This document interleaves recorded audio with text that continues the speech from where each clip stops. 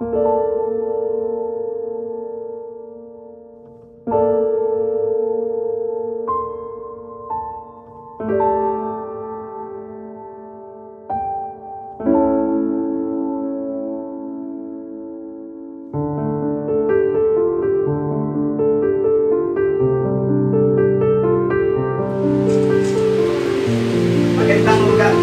inyo mga padre, kaya na din sa inyo mga pinipilip Ginoo. Hindi nakakangad kong ipakilala sa inyo ang anak ng aking kaibigan na si Don Rafael Ibarra na malaki ba akong minisi, Don CRISOSTOMO Ibarra.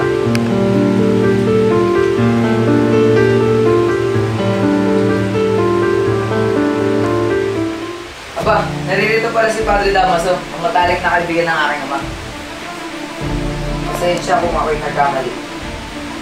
Hindi ka nagkakamali, Ginoo. Ako nga si Padre Damaso. Ngunit hindi ka naging kaibigan ng iyong ama.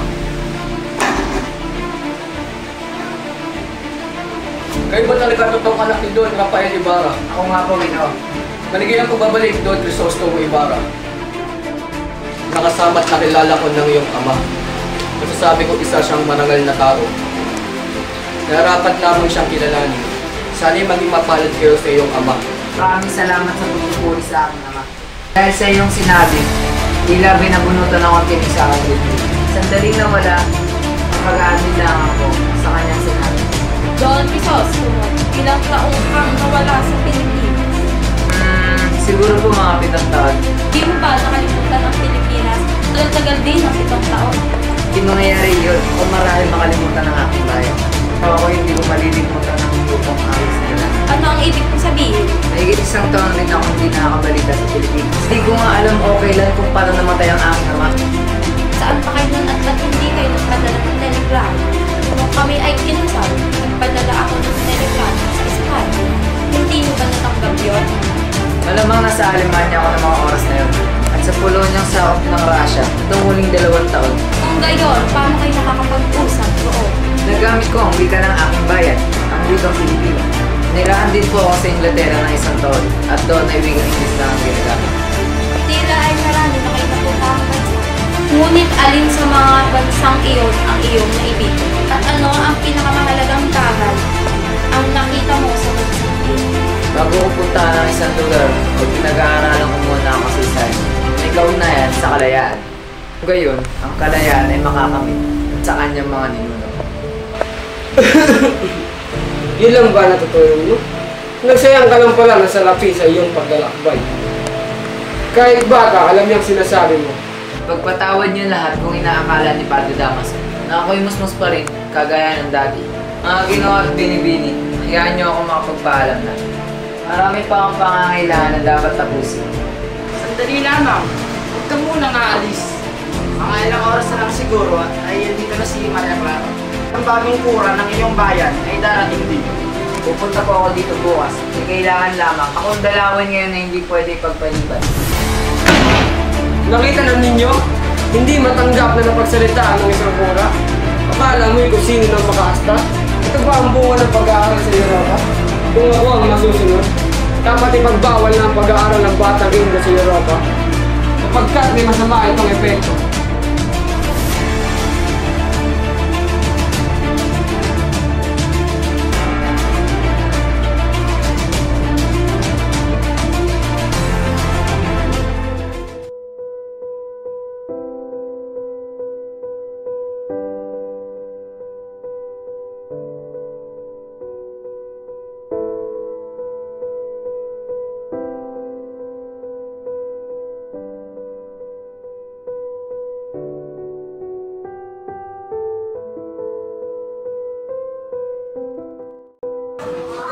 Binata, mag-iingat kayo.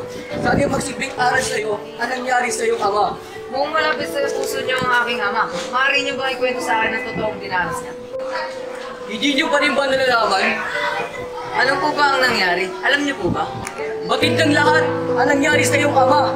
Siya ay namatay sa bilangguan. Ang ama ko? Siya ay nakulong? Siya ay namatay sa bilangguan? Sandali lamang. Kilala niyo ba ang aking ama? Opo, si Don Rafael Ibarra ang iyong ama. Akala ko, malalaman niyo. Kayong mabahala. Sa panang ito, hindi maaaring maging marangal ang hindi pa nabibilanggo. Maaari mo po bang isalaysay sa akin ang nangyari at kung bakit siya nakulong? Nakakagulat na hindi niyo pala alam na siya ay nakulong. Marami nagmamahal sa iyong ama dahil sa likas ng kabaitan, ngunit maraming naiinis sa kanya at naiinggit. Ang tuling tao ay hindi nagtatagal. Sila ay nagkakaroon ng maraming kaaway katulad ng iyong ama. Ilang buwan pa lang kayong umalis, nagkasamaan ng loob si Padre Damaso at ang iyong ama. Pinagbintangan ni Padre Damaso ang iyong ama na hindi nangungumpisal, gayong matagal niya nang alam ito.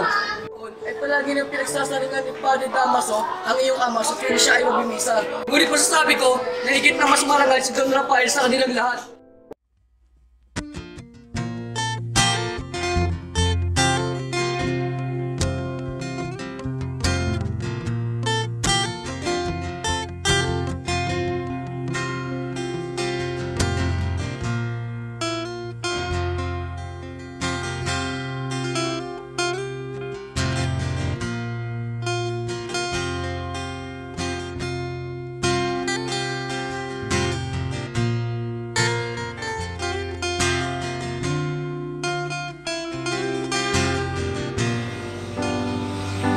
Tia, umalis na ang altar sa kura. Pwede bang umuwi na tayo? Ay, naku, ang pag-ibig na naman.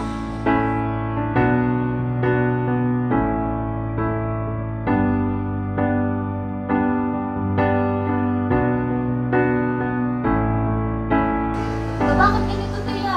Hindi ako mapakali sa pagdating niya. Shh, baka marinig ka ng iyong ama, Maria. Hindi po. Nagbabasa po siya ng diablo. Baka magkalit ang iyong ama kung malaman niya ang buwas ang iyong of kay CRISOSTOMO.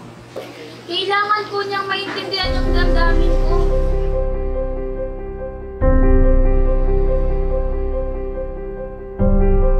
Santiago, may mga nakakapansin na ngayon si Maria. Yan rin ang naobserbahan ko. Alam mo bang sabi ng doktor na nakakabuti daw na pagbakasyon natin ang batang yan upang magbalik ang pamumula ng kanyang history. Pabakasyonin? Saan?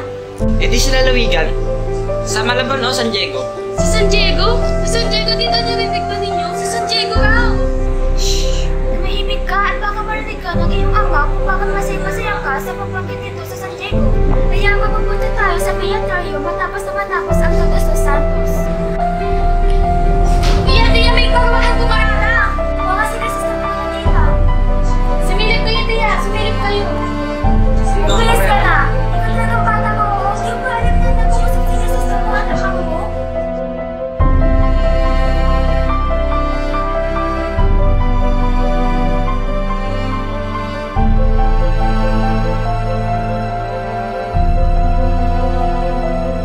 Magandang umaga, Maria. Ibarra? Bakit di mo siya hayaan sa Santa Maria? Kasi namin ang kailangan doon. Tama ang sabi mo, Maria, nakasigurado ako makakita ito. Halika sa Santa. Salamat, Maria. Natatandaan mo ba nang pisinig ko ang iyong kamay at ipangako sa bangkay ng aking ina na pagliligayahin kita? Maria, saan lugar man ako pumunta, lagi kitang kasama sa alaala. Totoo ba? Oo, Maria. Tutuusin mas nainitan mo yung mga kaysa sa araw ng taya. Nangangarap akong ikaw at ikaw lamang ang mga kasama ko sa aking paglalakbay. Mariwan, masasabi mo, pero yun ang totoo. Wala ba akong ibang napupuntahan na ng CRISOSTOMO? Bukod sa Maynila at Nicolo at San Diego. Pagkali kita naalala kahit sabihin ng lugar na Manila Isipin.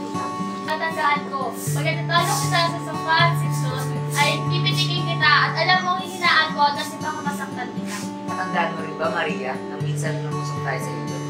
Marami tayong mga karasan ng tayo mga kabataan. Naalala mo ba ba na patiga rin tayo sa mga labing bahay? Aba, oo nga. Masaya tayo noon. Oo, masaya-masaya pa nga tayo makasama ang nanay mo. Lalaban pa kayo ng mga gawin mo. Ang panood ng marunong mula sa bagay, may pinakausap ko ito sa akin. Pero nagigla ako nang kinuha na natin mo ang gusto ginawa mo para sa akin. Tapos, pinagkuskus ang pulong para sa ulo mo at sa akin. Kapag ako ay tumatawa, ikaw ay umamot kung sa pagkuha ng pagkila. Ito kung hindi mo na naglalakad na tayo. Mangyat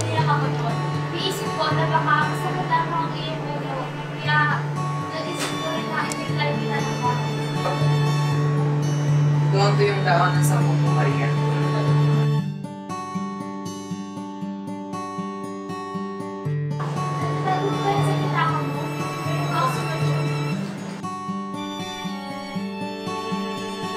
Pwede mo mabasa. Di ko na lamang sasabihin ng nauna dahil ito ay kasinungalingan lang. Pinapupunta ako ng ama ko sa Europa. Ang desisyon niya ay makipagbansa ako ay makapunta sa pinapukasan ko. Kailangan matutunan ko raw ang maraming masalimuot na bagay upang matutunan. Kailangan daw ito upang makapaglingkod sa ibang ginagawa. Hindi ko raw ito matututunan dito. Kailangan ko raw makita ang mga problema sa paligid sa isang malawakan at protektibong pananaw. Sinabi ko Maria, na di kita maiwan na siyang lahat-lahat ko sa iyo. Ito mo mabasa, Maria. Naalala ko lang. Kailangan ko na umuwi ngayon din. Doon sila sa atas na bukas. Tama ko susunod. Hindi kita pipigil. Magigila naman tayo sa mga susunod na araw. Pagbibigas na kita ng mga balot na tayo sa akin.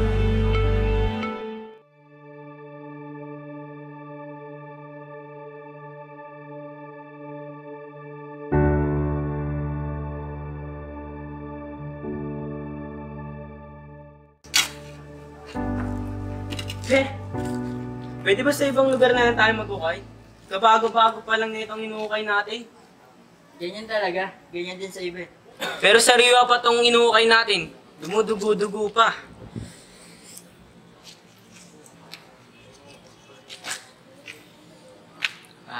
Napakaselan mo naman. Eh kung ikaw ang lumagay sa kalagayan ko, 20 araw pa lang pinapahukay na. Hindi mas lalo ka nandirit. Naku po, ba't mo naman inuukay ang bangkay? At sino naman ang naguto sa'yo? Katanong naman to, wagas. Parang ikaw lang yung kastilang nagtanong sa akin ng palihim. Kaya ako lang naman hinukay ang bangkay dahil inutos ito ng kurang lalaki. Ganun? Pagkatapos, anong ginawa mo sa bangkay? Nilibing ko ito sa libingan ng mga inchik.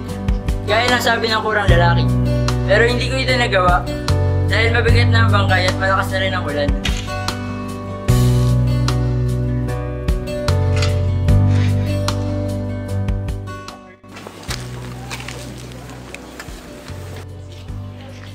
Pasensya na po kayo.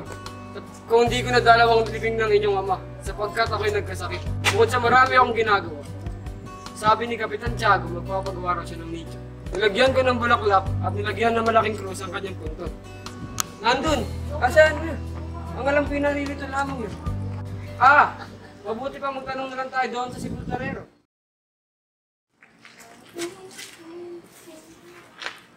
Magandang araw, Ginoo. Ipagtatanong ko lang sana kung meron kayo nakitang libing na may malaking krus. Oo. Banda po roon.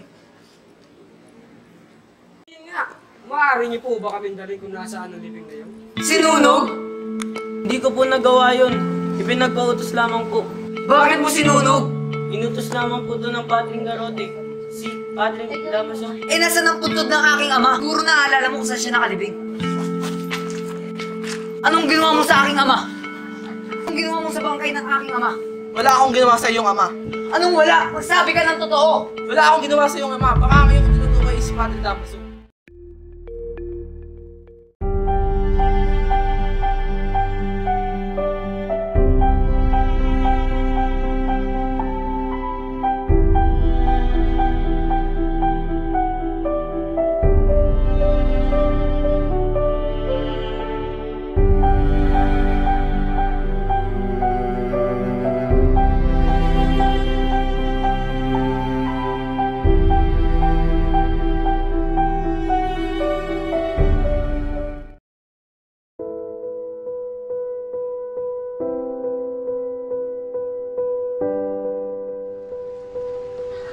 Patake mo pa ang lupit, Crispin.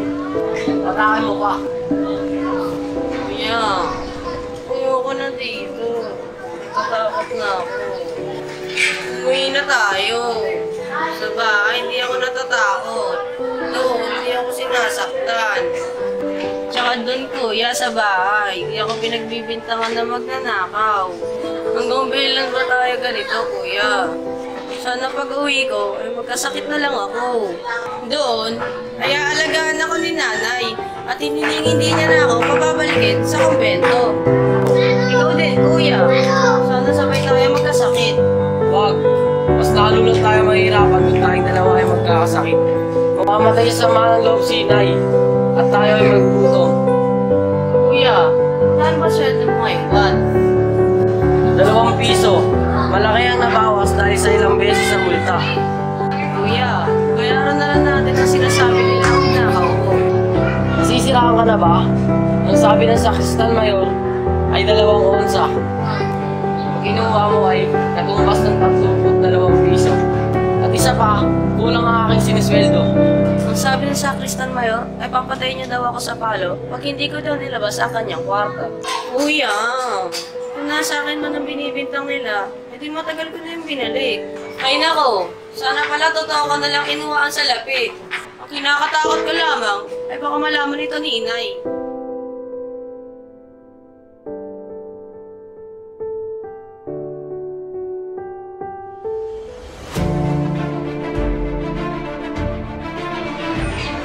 Basilio, ikaw ay minumultahan ko ng kalahati dahil sa mali magpapatulog ng kampana. At ikaw namang Crispin, hindi ka makakauwi hanggat hindi mo sinusuli ang iyong ninakaw. May pahintulot na po kami makauwi. At hinihintay na po kami ng aming inay. Hindi, alas 6 na pa pwede umuwi.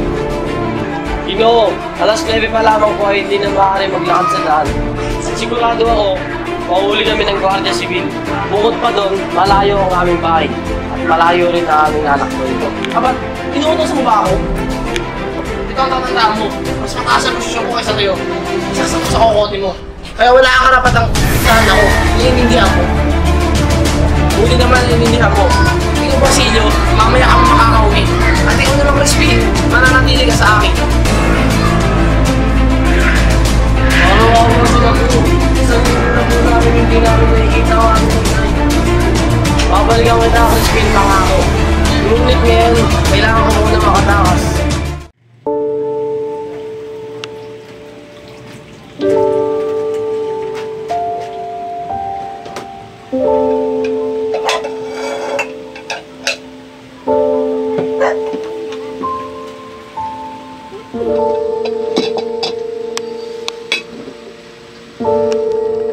Siguradong magugustuhan ng mga anak ko ang hinihanda ko sa kanila.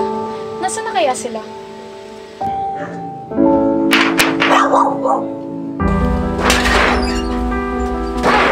Ikaw pala yan, Pedro. Sino ba ba inaasahan mo? Mabiga ka dyan.